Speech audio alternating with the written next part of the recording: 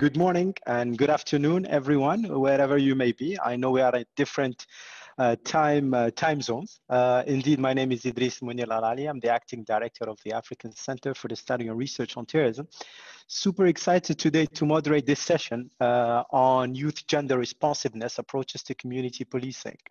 The objective of today's session are to consider strategic approaches to engaging effectively with youth in preventing and countering violent extremism contexts that involve community policing and related approaches by security actors. The session also aims to examine cases of promising youth engagement initiatives in community policing and preventing and countering violent extremism. It also aims to understand the gender implications, so that gender dimension in the programs that we may have on PCVE and community approaches to it, and consider the special potential and value added that women and youth can bring to community policies in practice.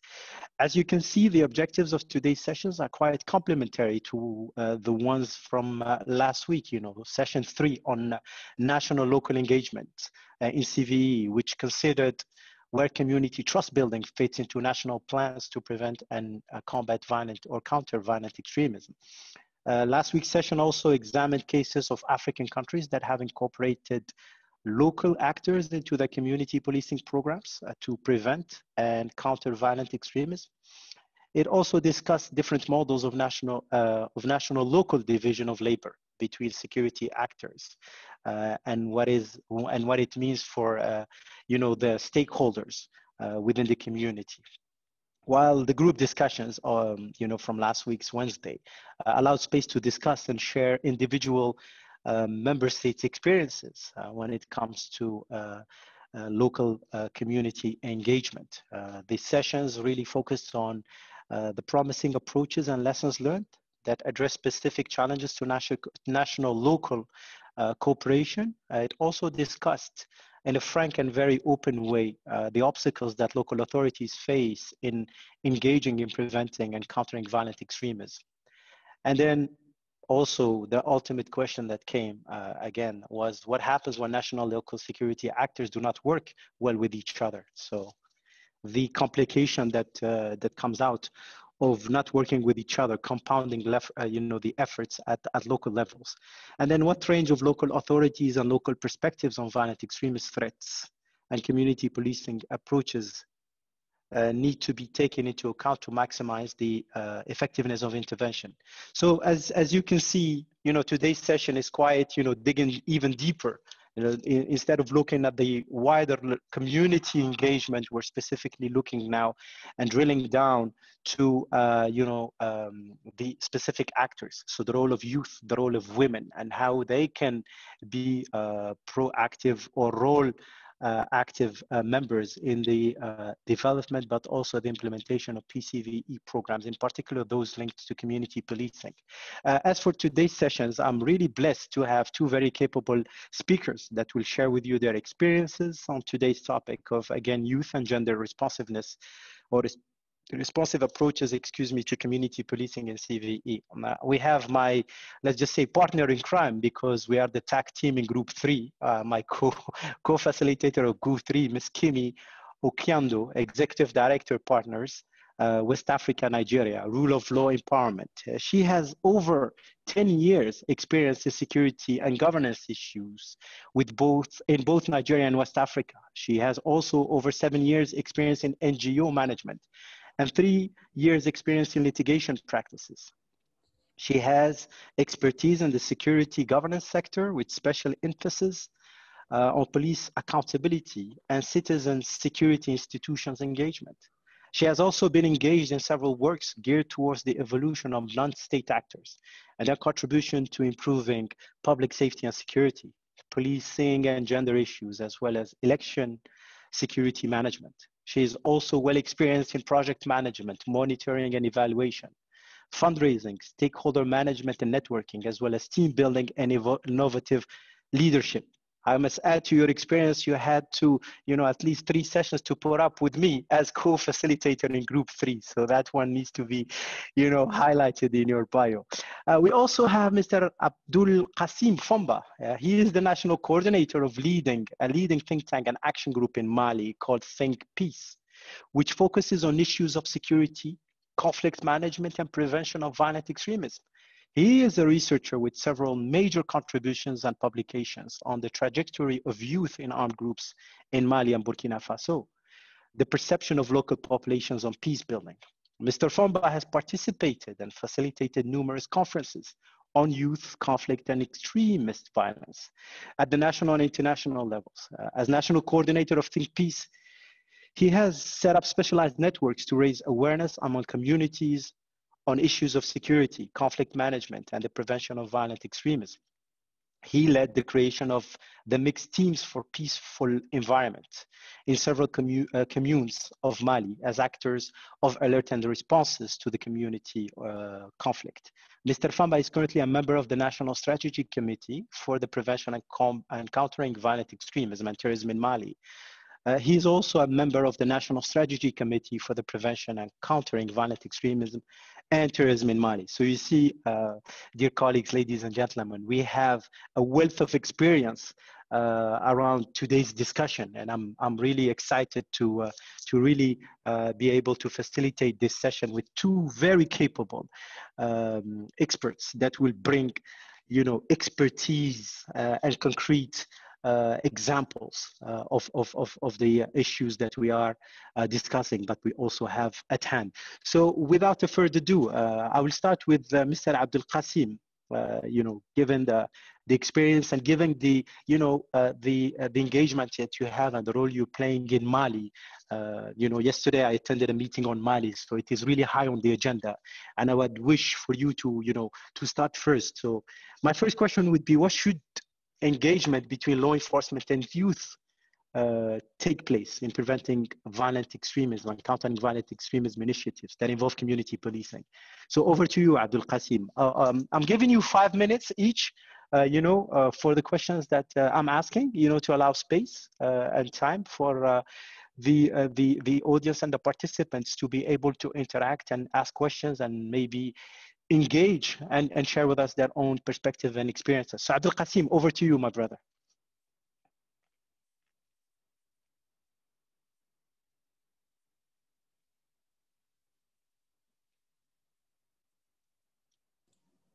Abdul Qasim, do we still have him?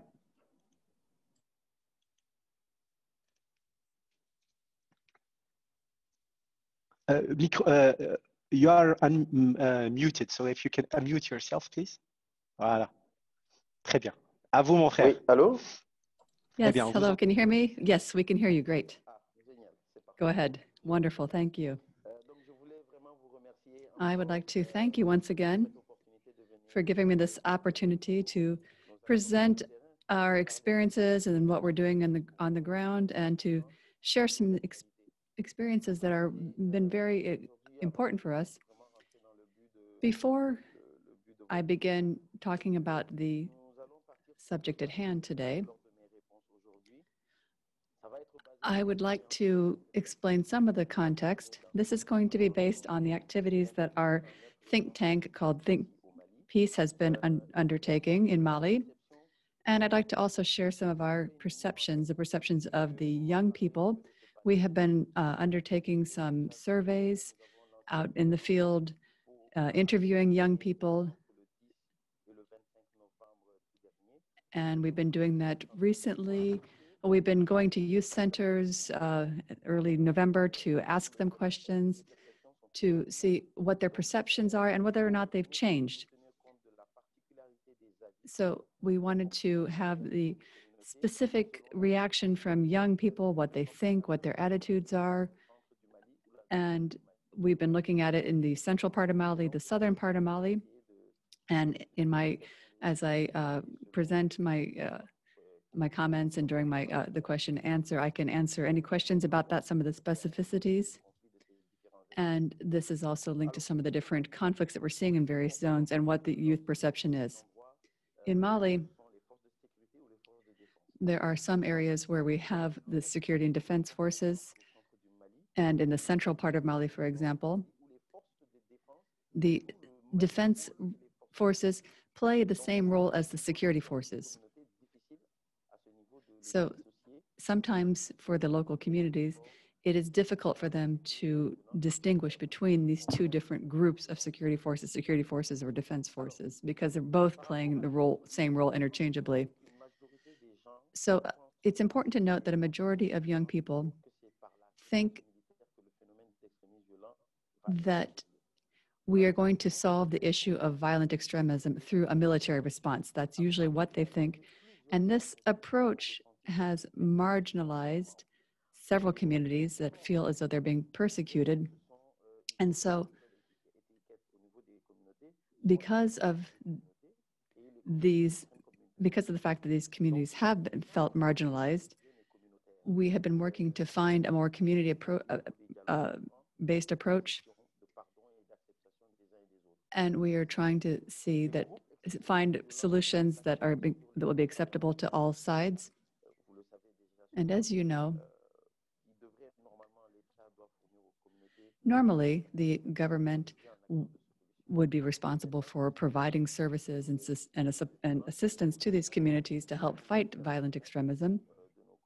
But sometimes in these communities, they're not getting the support that they need. And so in the current context of COVID-19,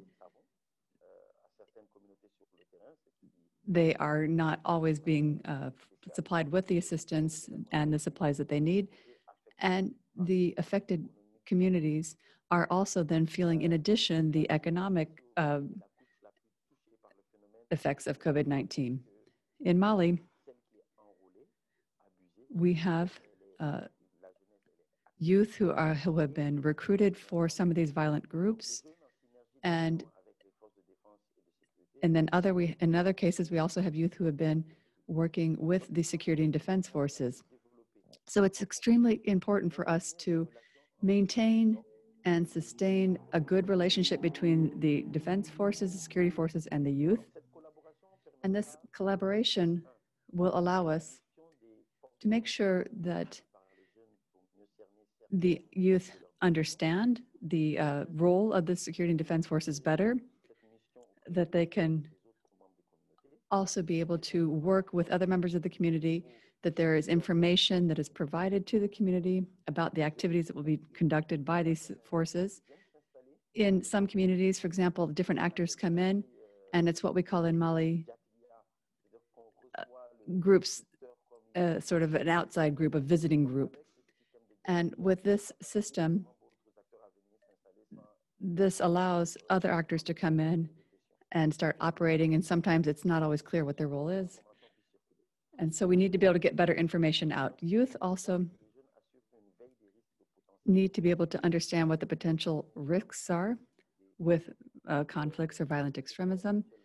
And in some areas right now, especially in the central part of Mali, we see that youth have been forming small groups, but every time there is a potential risk of conflict or extremism, then we can see that these youth can easily be recruited for these activities. So we also need to be able to better triangulate the information and get the information out.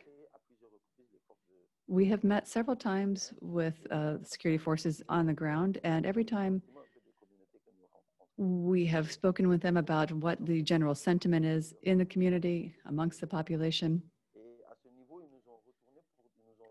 And we have also seen that they've come back to tell us that several times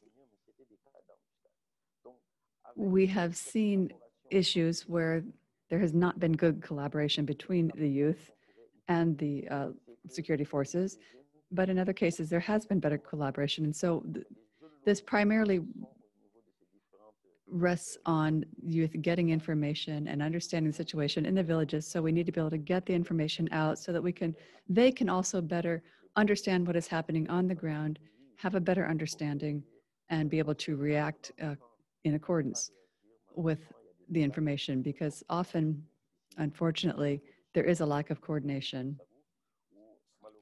And unfortunately,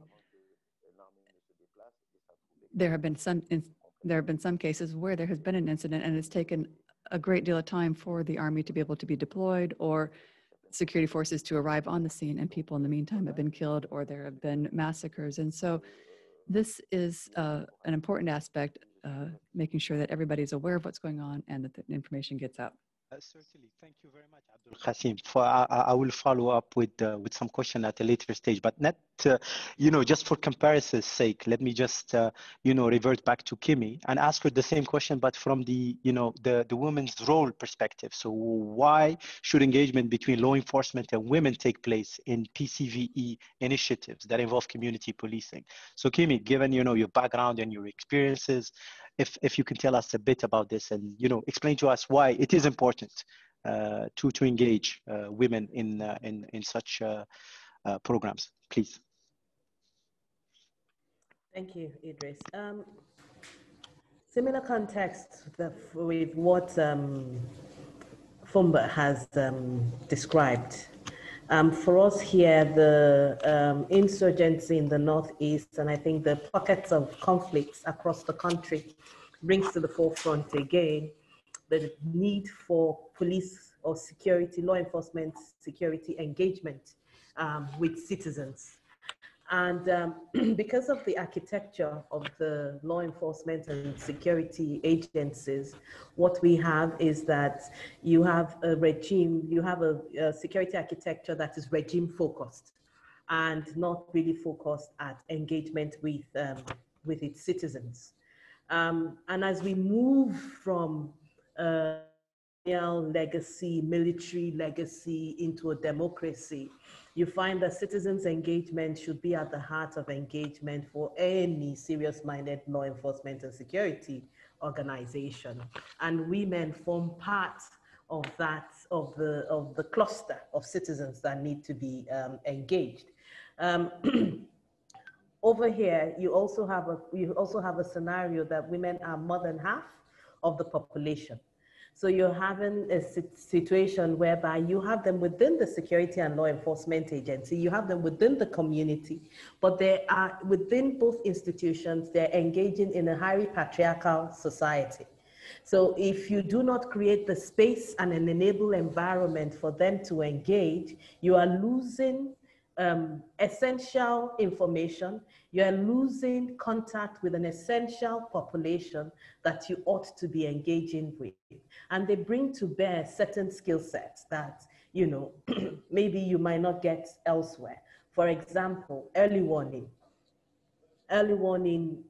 systems and mediation are two areas that you find that women play a critical role.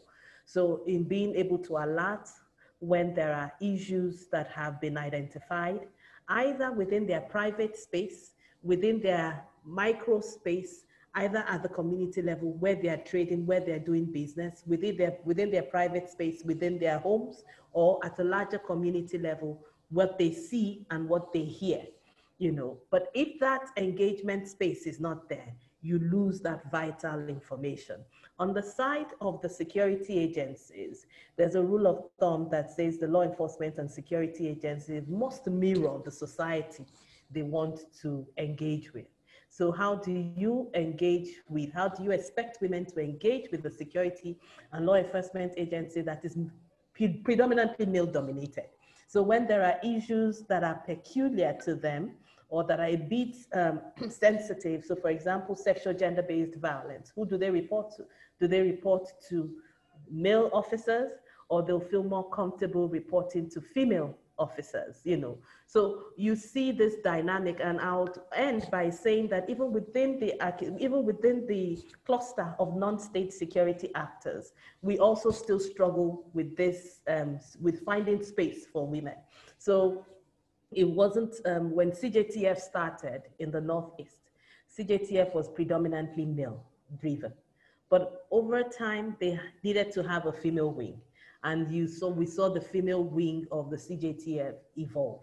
Why? Because on the other hand, you've had a scenario where the insurgent groups were now using women as active participants. So they were carriers, they were couriers, you know, and you're working in an environment that is predominantly Sharia dominated, which means male officers could not check female citizens.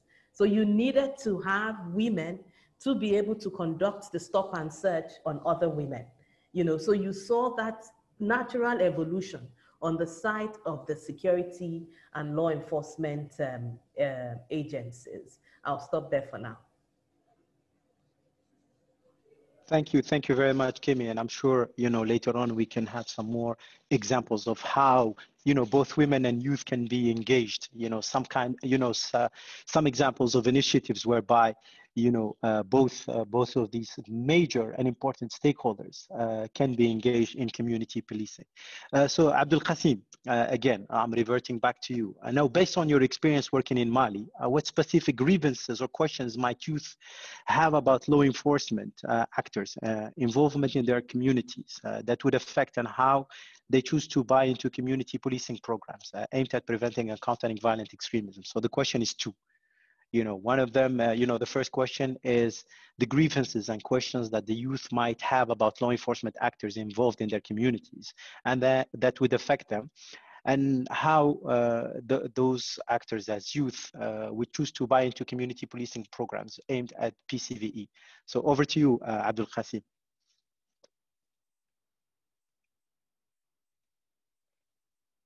Unmute. Ok. Voilà.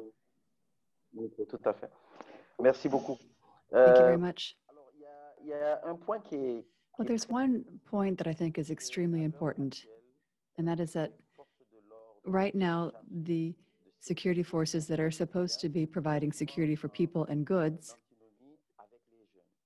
are working in sort of total contradiction with the youth. If you look at the three sectors that are the north, center, and south of Mali, in all these areas, the communities are unanimous, not always for the same reason, but they unanimously have a lack of trust with vis-a-vis the security forces. So a lack of trust between security and defense forces and the youth. And the defense and security forces,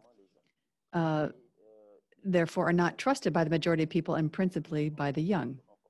So we need to be able to strengthen these ties. We need to have a greater sense of trust between the forces and the youth. And this is something that we are seeing generally across the country in all areas. So first of all, as I said, there's a lack of trust. But the first reason for this lack of trust is that sometimes there's a fear that you might be perceived as a collaborator within the community if you are working with the security forces. As I was saying earlier, some members of the community are sometimes annexed into these security forces when there's an intervention or a military intervention in the field. They sometimes recruit the young people, but then they are afraid of being seen as a conspirator. Then second reason for this mistrust is that when the young people are taken as or recruits to work with the security and defense forces, there could be revenge taken out against them by members of the community or revenge against members of their family. So that's a second reason. And then the third point, and of course you can't generalize, for some people often have a hard time understanding whether it's somebody who is a terrorist, whether it's an extremist. And so sometimes there's a bit of a confusion amongst who the different actors are. And this is accentuated, especially in the central part of Mali. And we see this in all areas of Mali. But as I was saying, there are some areas where the defense forces are playing the role of the police or the security forces. So there's a lack of trust. And we have put into place certain activities to try to bolster this trust. We've had weekly fairs, as we call them, to try to promote outreach and information. And in many zones, as I was saying, where we don't have a police presence, the military is playing this role. And unfortunately, there's a lot of distrust with these forces. And as I was saying earlier, we can't generalize and say that all the forces are like this, that they are involved in racketeering or in annexing these youth to be part of the forces, but this is problematic in some zones. Also, there is sometimes collaboration between armed gangs and security forces. And this is something that the community perceives typically. And they will see that, unfortunately, the security forces may actually be collaborating with these gangs or armed criminal groups. And if they were to give information or be an informant with the police, then sometimes they may be the subject of revenge after, or they may be targeted or attacked because of this information that they've given. So they've learned their lesson that there is some sort of collaboration between the police or the security forces and some of these these local criminal groups. And then sometimes when you look at some of the extremist violent groups that are operating out in the field, they sometimes try to obtain information from young people or recruit them, but we see that sometimes they will pose as small merchants, people who are out selling peanuts or other items, but they are actually posing, and they are really members of these groups, these violent groups. And so this can also add to the confusion that the population has, because it's not always clear whether it's somebody who's a member of the community or a member of one of these violent groups. There's also the fear of falling victim to an ambush. As I said, there are sometimes interventions out in the field, and people sometimes get caught in the crossfire, and this has cost many lives, unfortunately. A final point that I think is a somewhat interesting point, but it is a reality, and that is that you see it in the region of Ségou in the middle part of Mali. You see that some young people are very angry when they see that sometimes these security forces are actually out trying to take away their girlfriends or their fiancés or trying to steal them away, so to speak, because they have more resources or they have more money, and so they're trying to lure them away. And this makes a lot of young people very angry also, because they see that the security forces are abusing their power, so to speak, or their position. And this also adds, this is another phenomenon that we see, the fact that these youth are angry because, sometimes these police officers are going after their girlfriends or their fiancés. So those are a few points that I wanted to raise. The fact that there is a lack of security forces in many local communities in Mali, and this is problematic because when there isn't a police presence or security forces, then groups come in to occupy this space. And these could be local groups. They could be young people who create their own civil defense groups to defend their community. Or you see other groups that come in to propose security services for the community, and they may be paid different ways. They could be paid through sort of a taxing system, or because they impose taxes on the local community to provide these security services. And then we see cases where there may be militias who come in to these zones, and they often try to recruit youth from the village. So as a result, the community members in these villages find it difficult to fight these militia groups because members of their own community have been integrated into the militia or recruited into the group. Another important point is the relationship between security and defense forces. And by relationship, I mean the sentiment, the perception. And I can give you some of the actual words that people gave us when they were describing this. They used words such as the relationship has crumbled. It's extremely bad. The relationship has been completely destroyed. So they're using quite powerful words, negative language to really convey the fact that there is a poor relationship between security forces and the youth. And it's extremely important that we have better relationships, and we need to be able to nourish these relationships within the community so that the community members are not going to be suspicious of security forces, but they'll see them more as partners. Sometimes people who have been victims of abuses of power or other issues related to the security forces, they feel that they don't have a recourse, they don't have a way to express their concerns. So we need to find ways for them to be able to provide this forum for them to express their concerns. And then we also have to look at issues where sometimes it may be a minor incident, or if you look at the environment in some sectors,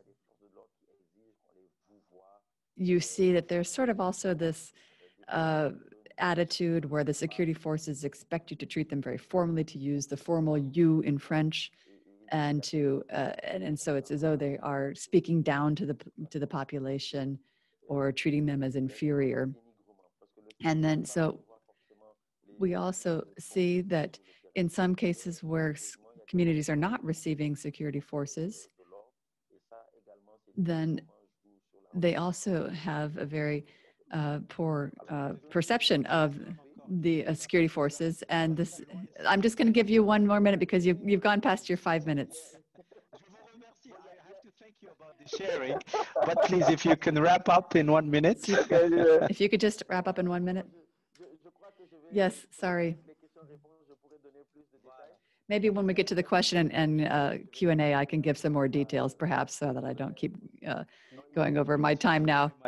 Yeah, no, we appreciate very much everything you're sharing with us. I have to say that, you know, you're coming with a wealth of field experience, you know, through Think Peace in Mali, where you're intervening in 9 out of the 10 zones. And, you know, what you're sharing with us is part of a questionnaire that you circulated within the youth community. So it's quite valuable. But, you know, being very cautious of time, I would wish then, you know, the participants to come and ask you some more specific questions to share with us. So Kimi, coming back to you, what are some of, let's just say the major barriers that hamper the active and effective participation of women in community policing and PCVE, in the context of PCVE?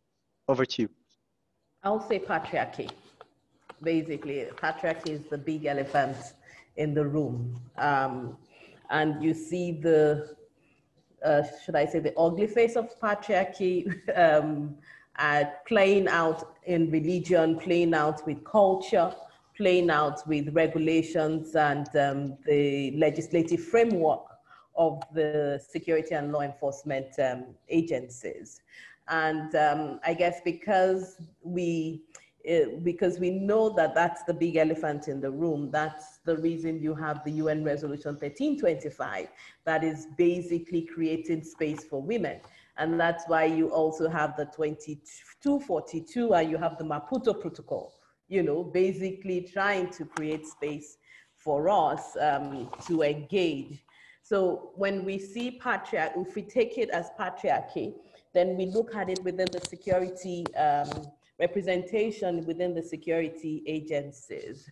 So you have a scenario where, if I use the Nigerian police force as an example, I think the women population in the police, if I'm not mistaken, it's about 12.4%. That is less than 20% in a police organization that is supposed to be over 300,000. And when you drill it a bit further, you find presently, I don't think we have a female Deputy Inspector General of Police presently. We do not, I think maybe we have one AIG, and then maybe 2 CPs. So that tells you within the management team, you know, there is no representation of women within the management team. I'd said earlier how we saw the evolution of women participation in some of the security agencies, the military, for example, because it was seen as it was seen more as a response to the activities of the insurgent groups. Then we look at, you know, when people talk about countering or preventing violent extremism, because the militarized approach is put above the soft approach, you also miss out the engagement of women, right? So the militarized approach is the military response to it. But if you're looking at the root causes, then the soft approach would be something that one would look at. And if you're looking at the soft approach, it would create more spaces for women to engage. So the response of the state to preventing or countering violent extremism also is a challenge or a barrier to women participating in community policing, in preventing violence, preventing or countering violent extremism. Then there's all these technicalities that we love to talk about, all the technical jargons. So when we're talking about, when we raise technical issues, there is a greater tendency for women to feel that they are not properly equipped to engage within this space, right? Because of course, we know the level of education for women is a bit low compared to the men, because if you look at the indicators for girl-child education, if we look at the rate at which the young girls drop out of school at the age of puberty. So, I mean, it's just like a system that doesn't really work in our favor.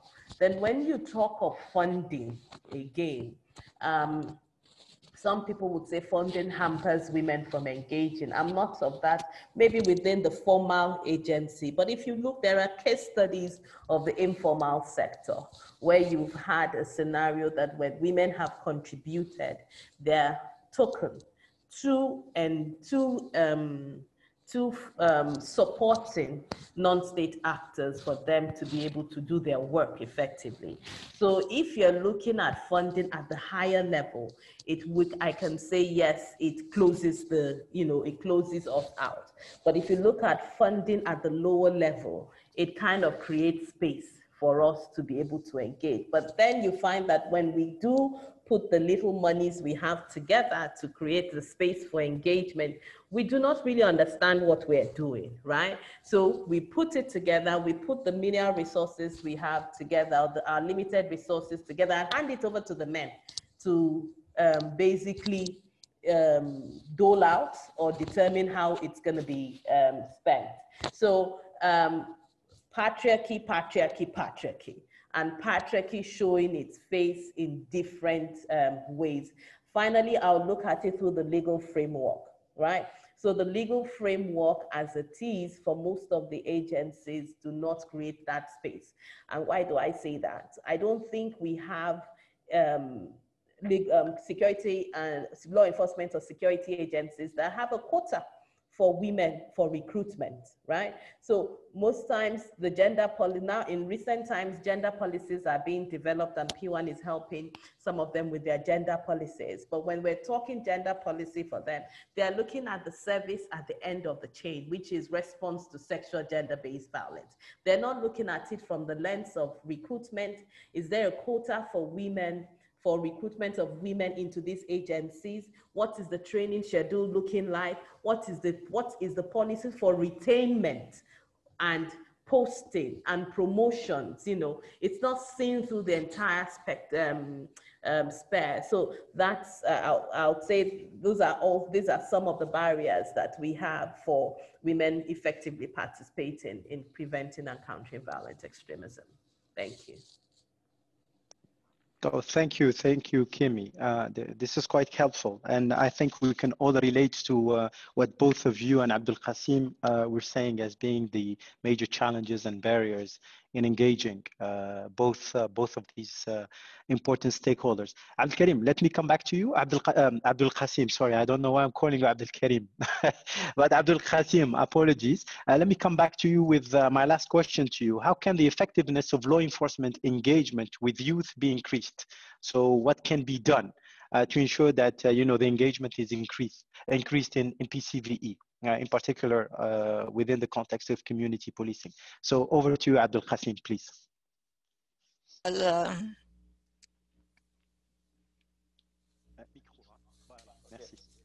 Thank you. Thank you. How can we have better engagement?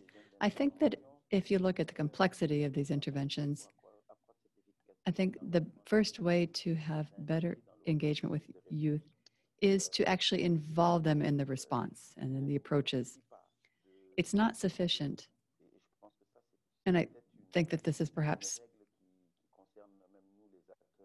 a rule that applies to everybody working in the field. It's not sufficient to it would be like as though you were preparing a dish at your house and then you're expecting everybody else to prepare it the same way or to taste it the same way. In other words, we have to have them involved in the process. And the idea is to see how they interpret the situation and the concepts. Do they understand and the situation, and are these approaches, are these strategies actually responding to the needs in the community? So there has to be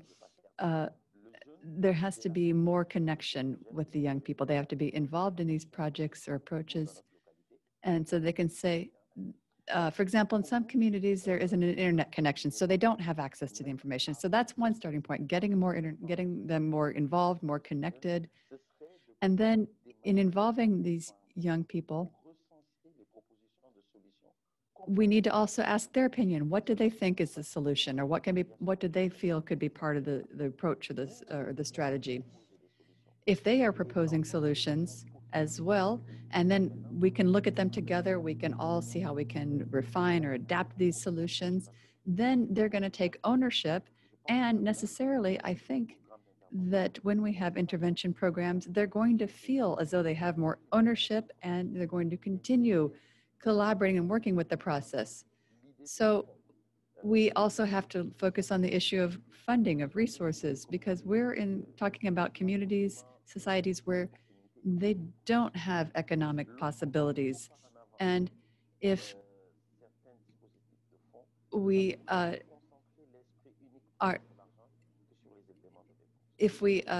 focus too much on the responses without looking at the funding and how they can be funded, then that's not going to be efficient either. So we have to look at how we can implement these strategies, but also more importantly, how that can be funded.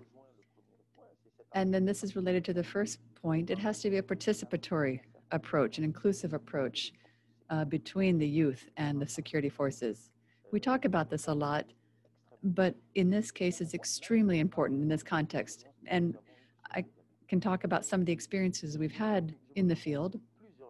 I remember that in several different communities, particularly Panamba, which is in the southern part of Mali. And then we also had this situation in another village as well, where the defense forces, the security forces, or the law enforcement forces, and the young people were brought together in the same room. And this was actually somewhat exceptional because this was the first time, some youth told me that this was the first time they had ever found themselves in the same room or in the same area, same place with security forces. Because in a peaceful atmosphere, because otherwise, normally in the past, when they were ever standing before a police officer, it was usually in some sort of a confrontational situation. So this was the first time they had come together, and that was extraordinary for them. And it really opened their eyes, because they said, well, look, you can answer or ask us any questions you want. There won't be any reprisals, no negative reaction. You can just ask us questions. And they were very surprised, the youth, to see that they could be open and discuss with the police forces. So that's one positive example. And then in addition to these participatory approaches, we also have been trying to implement joint activities. And this can be through sporting events or cultural events, environmental activities, but very specific activities where we bring together security forces and the young people to do something normal and everyday activity. But this is extremely useful in cases or contexts where there normally has been a lot of distrust, but where we see that there's a soccer match being played between the security forces and the youth, or they're playing together. This has been extremely positive. And in the end, after this, sometimes the young people have gone to the defense forces camps and have offered to help clean up or do other tasks. So this has been very useful. There are other approaches. We can look at cultural events where people put on little skits and they might, for example, play the role of police officers and show how they perceive them. And they do it in a sort of fun, lighthearted way. But this way, we can see sometimes the police officers or the security forces see what the perception actually is. And for the community, it was just an extremely important way to show how we can have a better relationship. And so this was something that we are doing through cultural activities. And then there's also environmental activities. We've had several cases where we brought the security forces in to help clear the forests, or clean up fields, or help dig canals or ditches. I mean. And so these are activities where we're bringing the security forces together to work with the youth on an environmental project. And we see that, for example, in one commune where there were a lot of issues between the security forces and the youth. And after we organized some of these cultural activities, we saw that there was a lot more rapprochement. They came together, and because before, young people, when they saw a police officer coming up, they would run because they thought they were going to be arrested. But now they thought they'd be chasing, but they might be smoking something, and they would run because they thought the police officers were going to arrest them. But now we see that there's better collaboration between them because they've had these opportunities to come together. And then in this particular case of this commune, or in this neighborhood, and we saw this in our follow-up assessment with the security forces, that there was a better perception, but also there was less crime after, because we saw the crime rates falling. And so we can see that the collaboration is continuing. Il y aura d'autres exemples tout à l'heure. You can perhaps give some other examples later. Yes, we can talk about it more during the Q&A. I have a lot of other examples I can share. No, but this is quite valuable. I've been taking note because these are so many examples, concrete examples of how this can be implemented, and in particular, building this rapport and trust between law enforcement and the youth. Kimi, let me end with you by asking you this, this final question. Basically, it's the same question, but from a women's role point of view. So, how can the effectiveness of law enforcement engagement with women be increased on PCVE? Over to you. Yeah, I'll say establishment of honest, open, and informed dialogues on sensitive issues that are of mutual concern to the law enforcement personnel and to the women or the women's group or associations, so that, they could address issues relating to countering violent extremism, hate crime, propaganda, whatever it is, and there are examples, like I would always emphasize on, I would always go back on the patriarchy issue. So we work more in the northern part of the country. And we know that there's a mix of patriarchy and religion in the northern part of the country. So you have across the country what we call Police Community Relations Committee, which is supposed to be open to everybody, you know.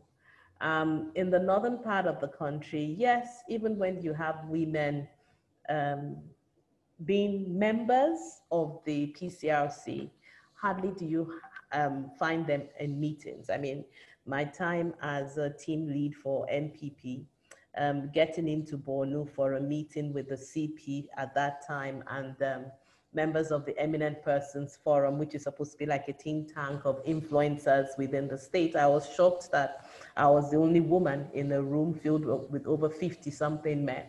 And I had to ask them, are you telling me in the entire Borno state, there is no woman that can fit this criteria that can also be a member of the Eminent Persons Forum? They laughed it off. You know, the second or third time I came for a meeting was the same thing. So I mean, I had to take it up strongly with them. Are you telling me that there is the Federation of Women Lawyers do not exist in Borno, such that the chair of FIDA could be invited to this meeting? And I was so delighted that by the time we were having the closeout meeting of the MPP early this year in Borno, a women's wing of PCRC had evolved, right? Because they also said to me after the meeting, they never tell us when the meetings are going to happen. So it's the meetings that you have notification for that you attend. So they decided to set up a women's wing, you know. In the southern part of Borno, they decided, I think, to have a female wing of the CSPs also. Similar thing we saw in Kano with the PCRC and with the Community Safety Partnership Forum. In Kano, I think they even went as far as having a Women, Peace and Security Network, you know, so that they have their own space where they have their meetings. And if it is just one or two persons that get to attend the general meeting where they're having interaction with the law enforcement and security agencies, issues that have already been discussed within that general space can be put on the table. So we say as a rule of thumb, if you're a woman and you get a space at the table, remember, you're not only representing yourself, you have a community behind you. And when you have the opportunity, always go back, dialogue, and get input from the members of your community so that you can put it on the table. Then we have the lessons learning from the peace building architecture and how the women working in the area of peace building have navigated the space is also something we can look at, you know. So predominantly mediators, peace builders, addressing issues relating to sexual gender-based violence. Some of these issues are similar to the issues that we're looking at in the PCVE space. So we can build on lessons learned from them. Then platforms for information sharing and exchange. And I find that, when we talk about platforms for information sharing and exchange, our mobile phones have become a wonderful, viable platform. The WhatsApp platform, to be precise, you know. So you find, back here I'm a member of different platforms. So part of the feminist group in Nigeria. So we have a platform on WhatsApp, we have on Telegram, you know, that allows us to share information, allows us to even exchange ideas when issues come up. It also allows us to quickly mobilize resources, because at times resources do not really mean money. It could also be technical capacity and availability to push an issue. Beyond the feminist platform, we also have a platform we call Gender Updates, that we allow for the gender updates. There are men that are part of the gender updates platform. So you have the men that are he for she advocates that believe in creating space for women to engage, that are also members of these platforms. So for some of the platforms, you have security and law enforcement agencies being openly members of the platform, and for some of them, they are covertly members of the platform. So maybe one or two, you would identify them, but they might not disclose their identity within the WhatsApp group. Then recently we just recently got a new police act in Nigeria, the Police Act 2020, which I would say is a gender-friendly police act. The reason I say that is because it has a clause that says that the Nigerian police force is an equal opportunity organization and also looks out for the interests, gender responsive, blah, blah, blah. And then we have the gender policy in country.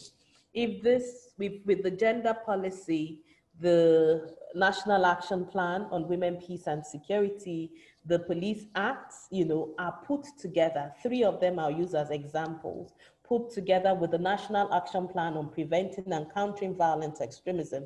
I'm sure we should be able to develop a concrete, tangible roadmap that would integrate women and other groups in discussion and addressing the issues of preventing and countering violent extremism from the community policing perspective, since that's the lingo, that's the way to go. Finally, is gender sensitization. I don't think we can do too much of that. Recently, when we conducted the gender assessment of the security and law enforcement institutions in Nigeria, we found that the knowledge of the UN Resolution 1325 is so limited within the leadership of the agencies, and even within the operational middle cadre, before you can now talk of the junior officers. So having a continuous way of sensitization and bringing it to the front burner of the principles and the ethos of the UN Resolution 1325, which is also part of the I would also link it to the Maputo Protocol, because we are Africans, and that's the African platform for it, and the scorecard, that has been developed by the AU gender unit for assessing member states, So we have it at the forefront that we need to measure up, and there's a benchmark for us to engage and for us to live up to. I think these are some of the examples that I can put on the table.